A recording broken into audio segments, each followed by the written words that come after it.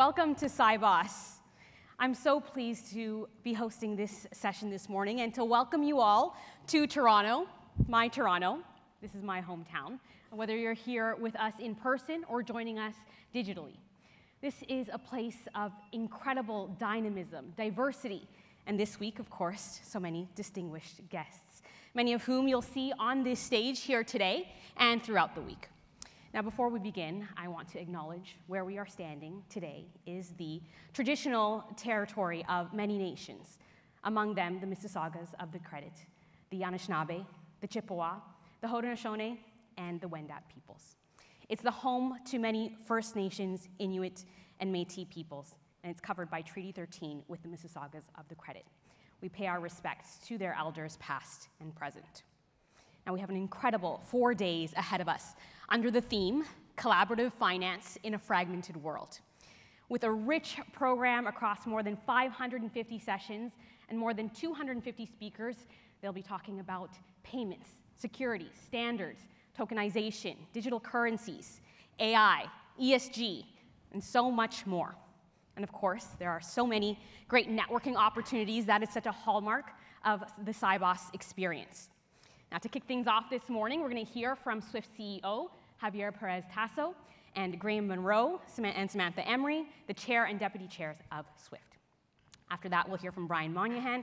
He's Bank of America's chair and CEO. He'll join us here on stage to round out this morning.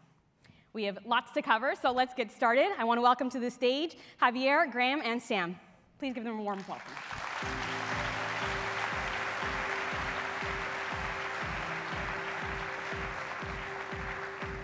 Well, good morning. Thank you so much for being here, and so delighted to have some time to talk with you this morning in front of a wonderful audience, and a welcome to Sibos and a welcome to Toronto. It is such a dynamic time in the industry, and we're seeing such rapid innovation in areas like digital currencies, tokenization, technologies like AI, as we mentioned, geopolitical shifts. All of that together, lending to this year's theme, of course, is increasing fragmentation. So, Graeme, let's talk a little bit about the big themes that we expect to hear this week in Toronto and what you think about the role of Swift and the Swift community in this dynamic environment. Thank you, Janella, and let me add my welcome to everybody here. It's certainly, for me personally, very exciting, and if I'm honest, a little bit nerve-wracking to be sat here for the first time as Swift's chair. But as we said, I think if you look at the agenda that we have in front of us for Sibos this week, it's packed full of some of those themes around the dynamic change that's going on, the transformation that's going on. I think it's going to be a really interesting agenda.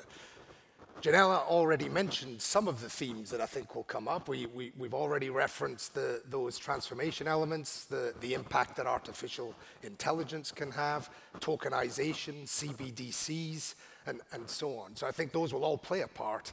But I think there'll be other themes as well that you will hear us reference. The whole focus around ESG, as we think about building a sustainable, long-term, and inclusive organization. Cybersecurity remains absolutely front and center for what the organization is doing for some very obvious reasons. And compliance, as we think about trust and safety, so that we can all rely on this environment. So I think all of those are going to offer us up a great week. I'm sure that the Swift group themselves, as well as all of the members in the audience here, are going to have a fantastic time navigating through that, so looking forward to it. Sam, I'm sure there's some themes you would like to add to that list. Yes, thanks, Graeme, and hello, everybody. So I think Janella covered a lot of it off in the question itself. The drivers are all clear, the macroeconomic picture, the geopolitical picture, the technological picture, and what that is bringing to all of us in our home institutions, the challenges and choices, right? So I think it's really incumbent on Swift to actually be coming to service the community, to bring that value add back into the community at this time more than ever. And Javier, I want to get you to chime in here as well. Against this backdrop that we're talking about, how is Swift playing a role? Hello everybody as well. Listen, we just heard from Graeme and Sam at the end. I mean, if you take all of these things combined, this rise of fragmentation is already having knock-on effects on our industry. And actually it's coming up pretty much in every conversation we're having these days with all our stakeholders, customers, regulators, policymakers.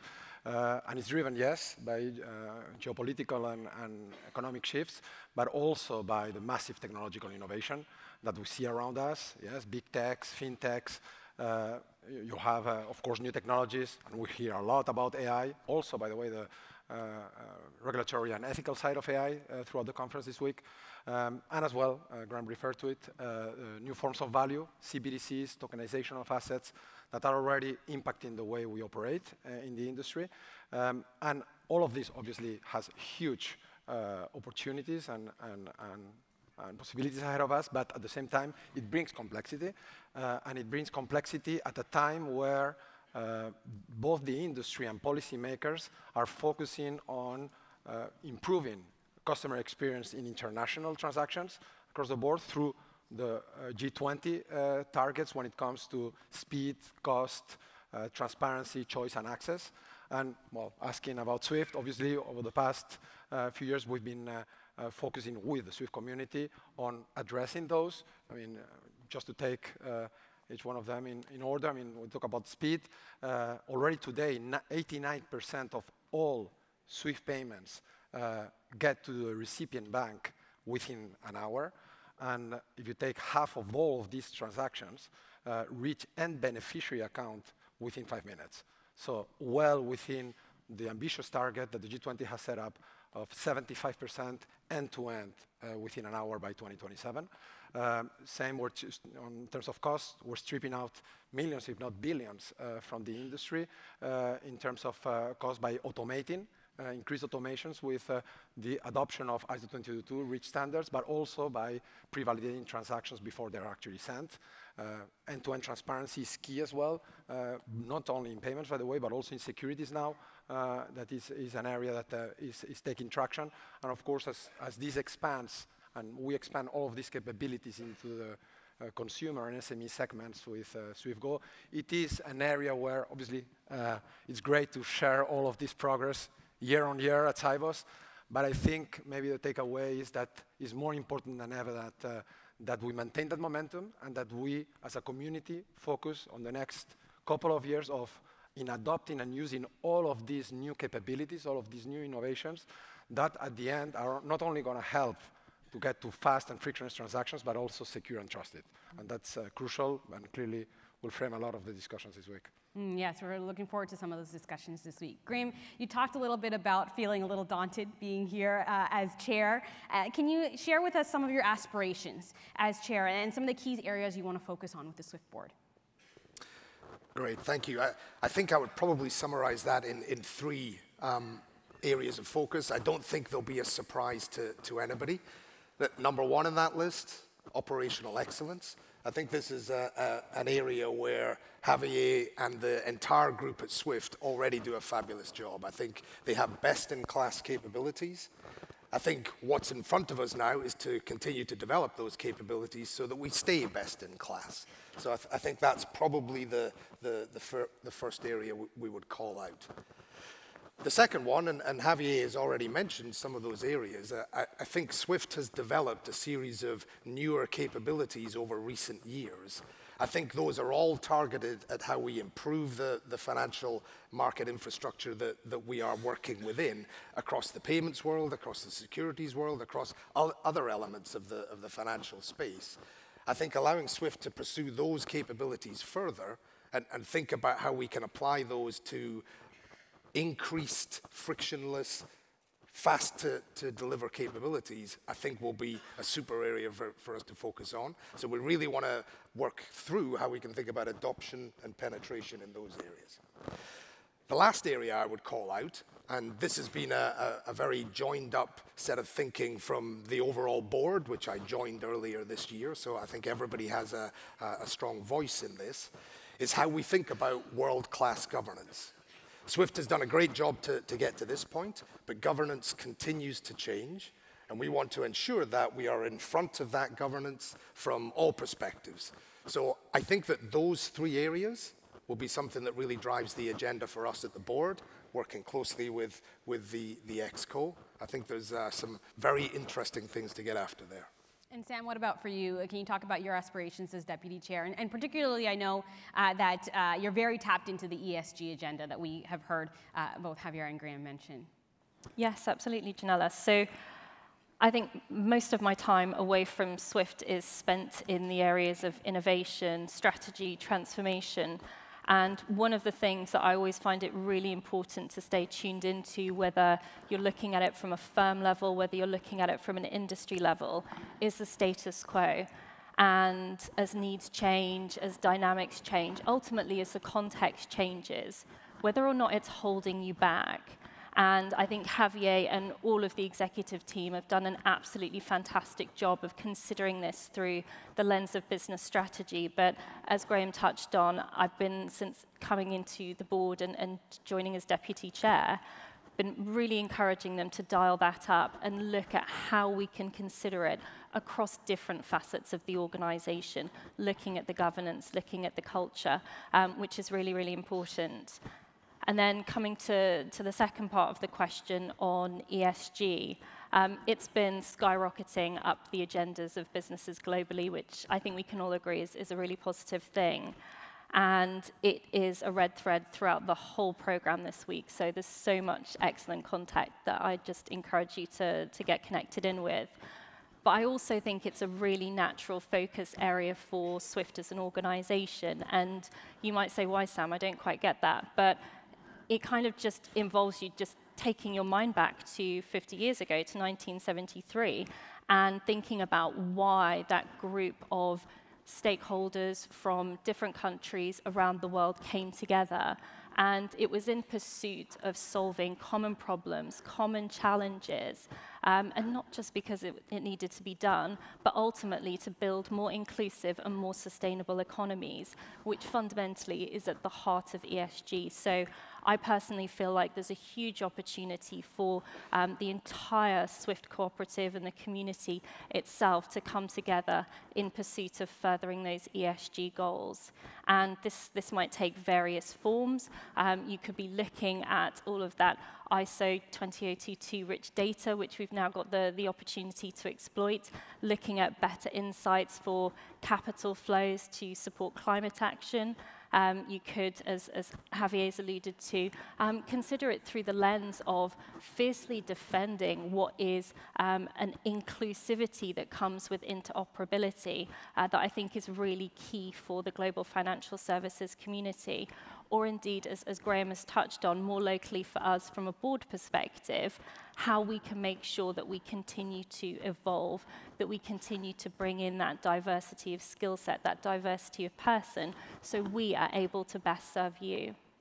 Graeme, I want to get you to just jump in on something that Sam just mentioned, and that's rich data and the community's migration to ISO. Can you talk a little bit about how the transition is going and from a wider community perspective?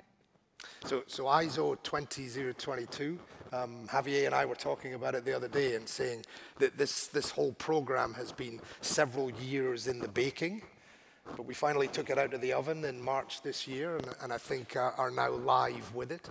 And I think that's a major step forward. I think that's a foundation block for changing the simplicity, changing the investigability of how we think about the Swift environment. I think having that rich and structured data really allows us to change the dynamics on how we service clients throughout this. Things will be quicker, things will have more intelligence applied to them, things will be able to change and improve how we deliver client service and experience through that, and maybe even how we change and improve clients' ability to make decisions through that platform. So I think ISO will be a real foundation block for the next phase of Swift's development.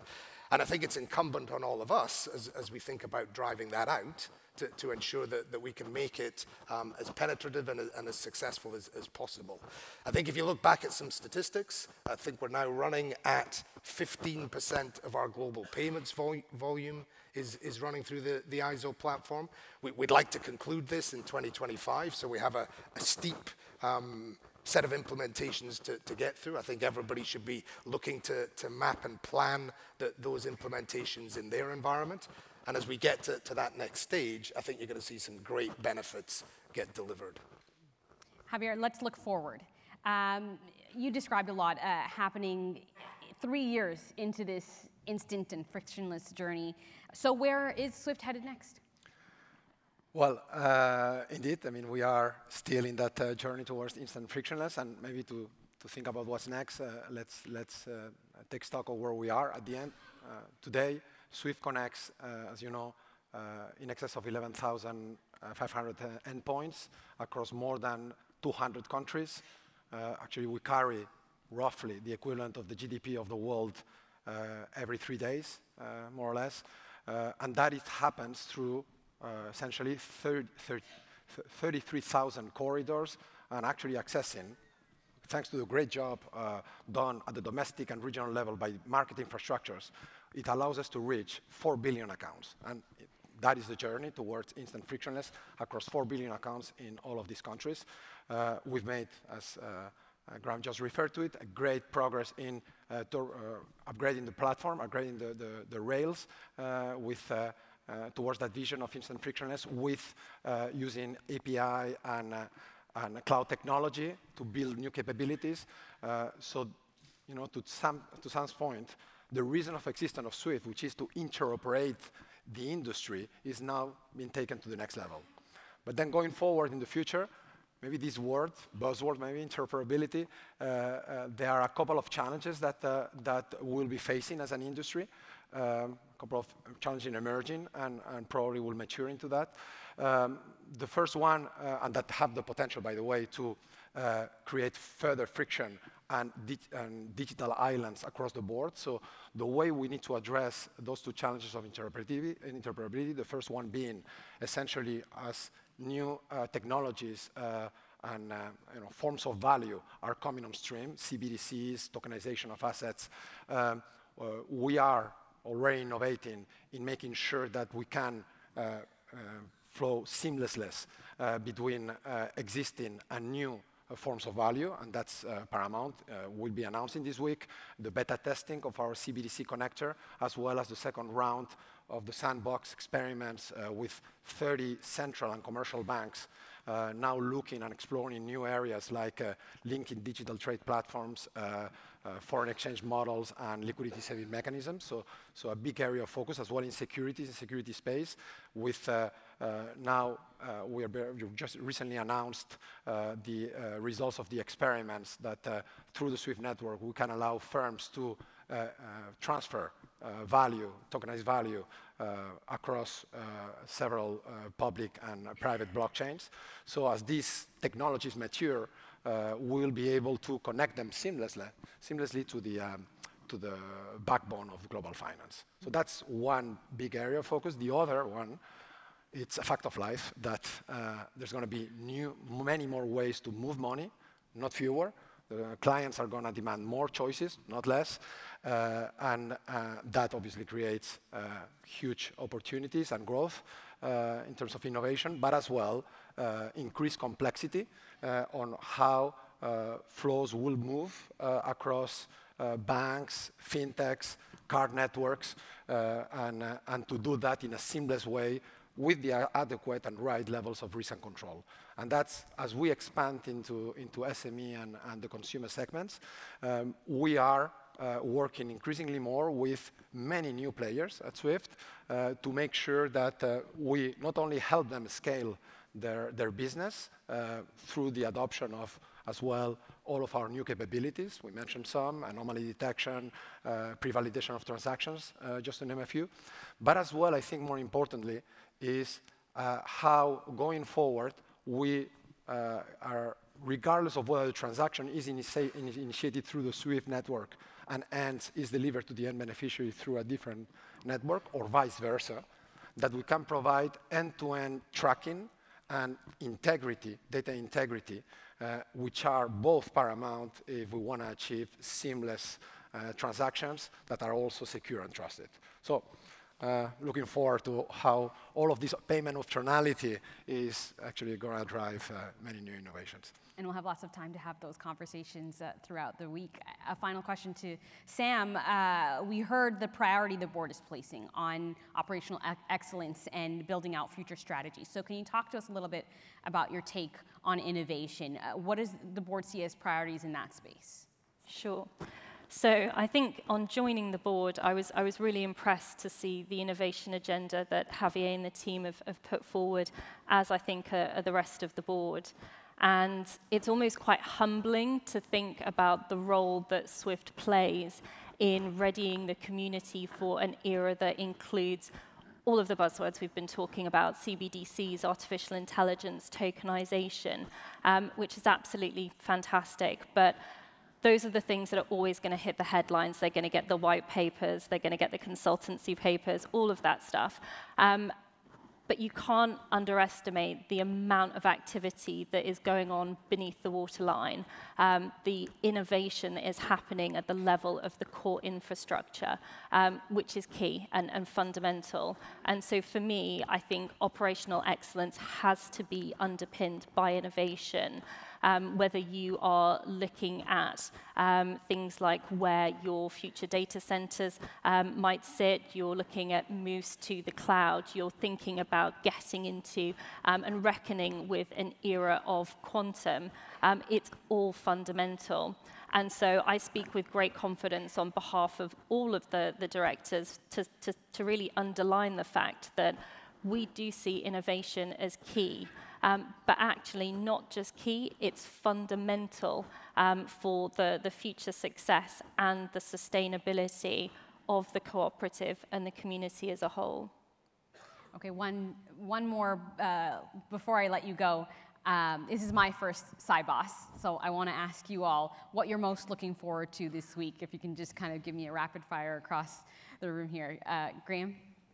For me, it's all about, actually all of you, it's all about relationships, it's all about the community and getting to know those things a little bit better. Sam?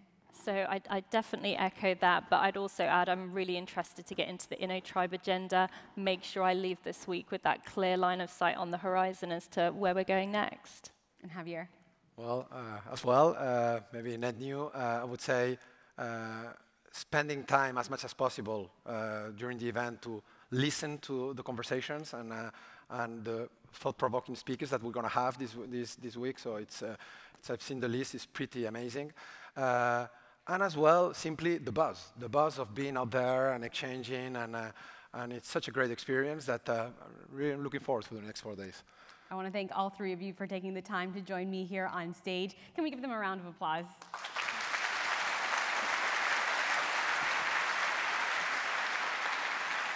And before we ask you to exit, I'll hand things over to Javier. He's going to introduce our next speaker. Yes. Yes, so thank you, Janella.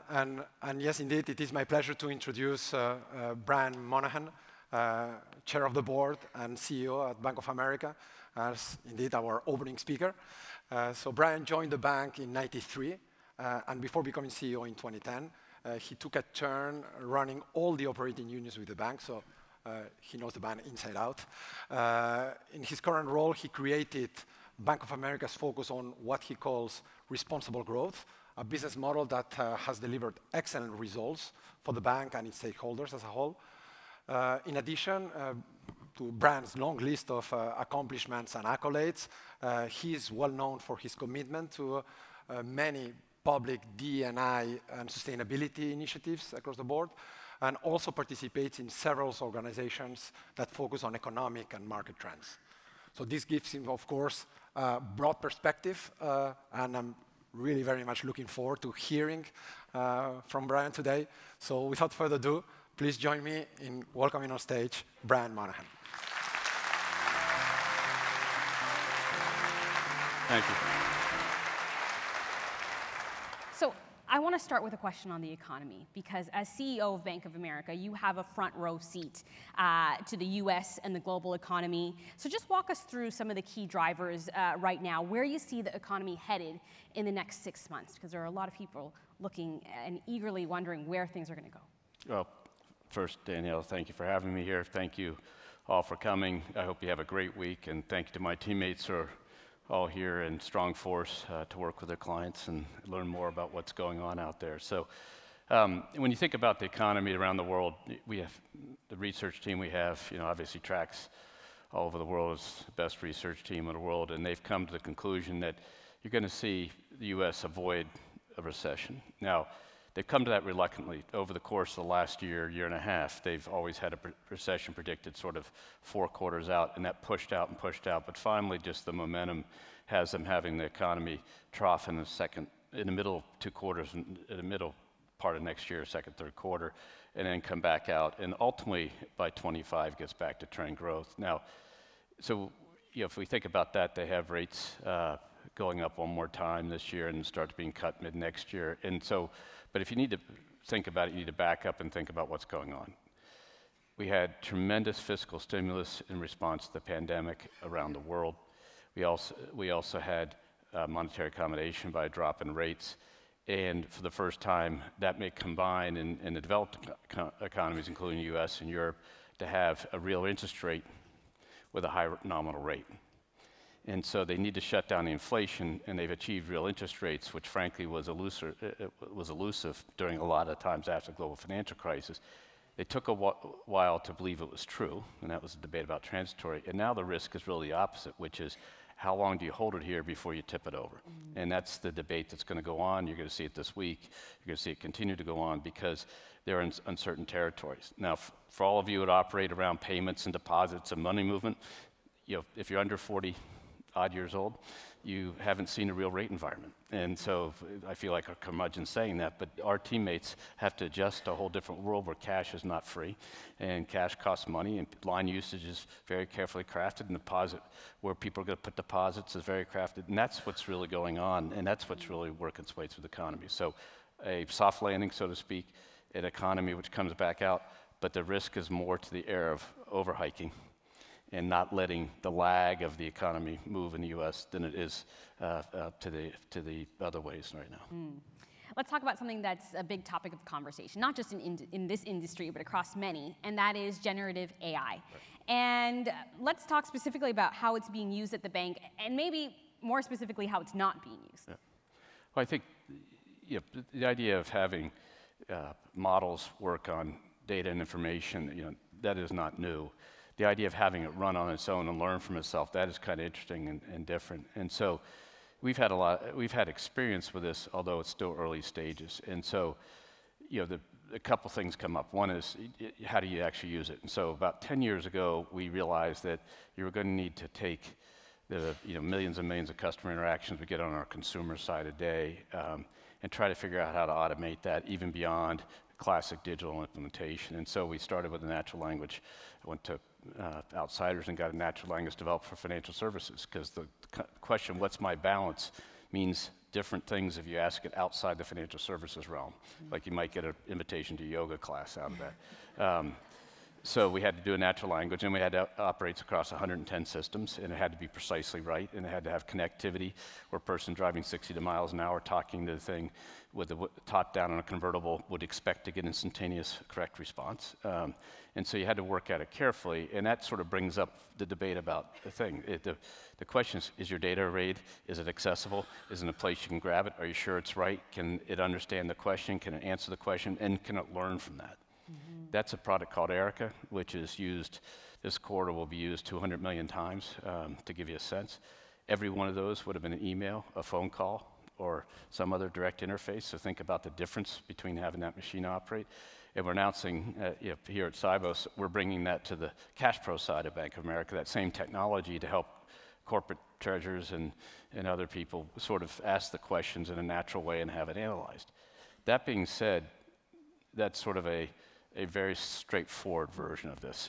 To let the generative AI models operate, just untethered is a tricky execution. But we think that has very high value where a lot of times you can say yes faster with it.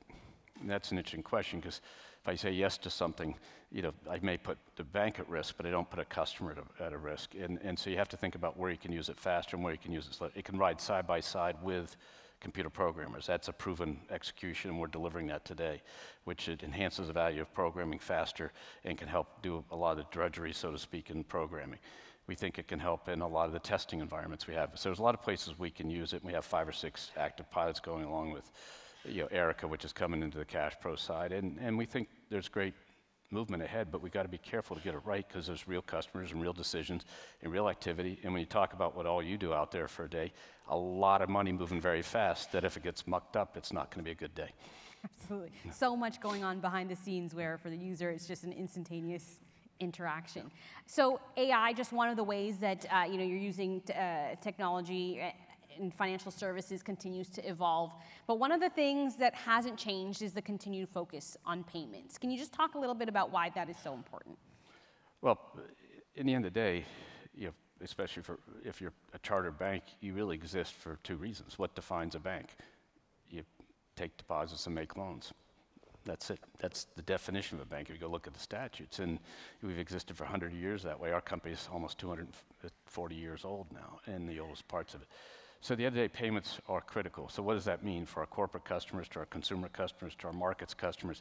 It's all about how they move the economy, and how they express it is dollars and cents or whatever currency moving between them to affect the expression of the economy. So it's all what we do.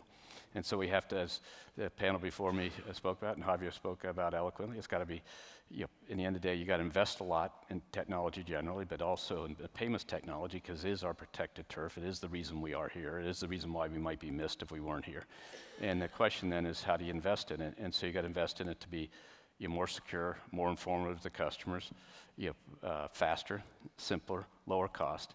And we're on a relentless cost drive across all this. That's where an organization like SWIFT and it becomes critically important. We can externalize those costs, and cooperative among industry, and the 50-year history was, we can't do this on our own, so we do use these organizations to drive it. But the relentless need really plays off the whole reason why banks exist, was to hold people's money, to lend it to them if they wanted to do something more than their current cash flow provide, and then to keep that all straight. And then we've added markets and other things to it over time, but that's in asset management. But in the end of the day, behind that is just simply people trusting us to move their money, report on it accurately, get it to the right place, get it with the information they want, and do it over and over and over again, literally trillions of times a day. So let's talk about collaboration, because here at Sibos, there's going to be a lot of opportunity, hopefully, for collaboration. Can you talk about how financial institutions are working together to make that payment system better? Yeah, and so I think you heard some of the dialogue earlier, but I think in the end of the day, with all the stuff that's going on out there, the cybersecurity question that was raised earlier, the need for frictionless payments, the need for speed, the need to connect payment systems that weren't necessarily connected, these are the things that we need to do. In collaboration among participants allows us to let that happen. And when we think about whether it's real time in the U.S. and development of that, whether it's the need to to send the messaging and the ISO 020, whatever it is, need to get that all right and stuff. These are just things. No company, even if you could do it on your own, it's worthless to do it on your own, because then you're outstanding by yourself. And so if you think about something as simple as Visa. Visa was a Bank of America credit card called Bank of America credit card originally, and it was given to the industry to democratize it through the industry to make it effective. It was never going to be effective as a single bank's thing. And so these collaborations are critically important.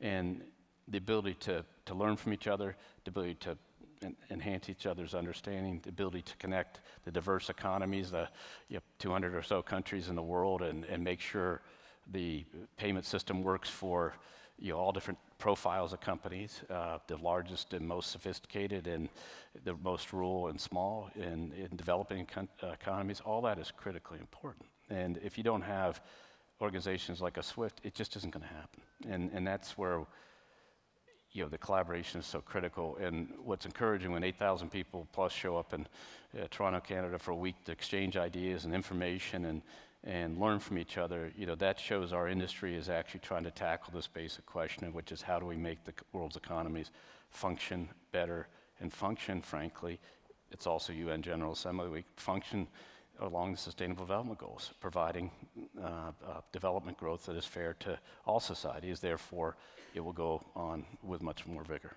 And I think that's a great place to leave it. I'm sure many here will be contemplating that and having those conversations here at Sibos. Graeme Munro, the CEO of Bank of America, thanks so much for your time. Please a warm round of applause for him.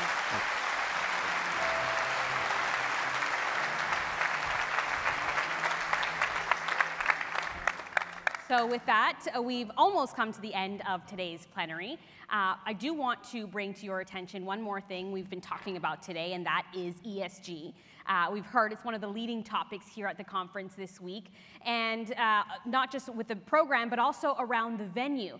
Every year, with your help, Sibos welcomes more and more sustainable, becomes more and more sustainable, rather, and we're aiming to make it one of the most sustainable events in the world. Now, we know that we can only make that possible with your meaningful help. This year, there are many initiatives to lead the change, and you'll find lots of easy and tangible actions to do during this week. All you have to do is look for the Sibos Sustainability Pledge. It's in the app. It just takes a few seconds to add your support. And every small action contributes to making a bigger difference. So thank you for that. I hope you've all had a fantastic morning. Let's not forget, we're really just getting started here at Sibos. There's so much to look forward to this week. And I want to make sure that you enjoy everything that Sibos and the City of Toronto, my hometown, has to offer. So I want to send you off and wish you well this week. I hope you have a fantastic time here at Sibos.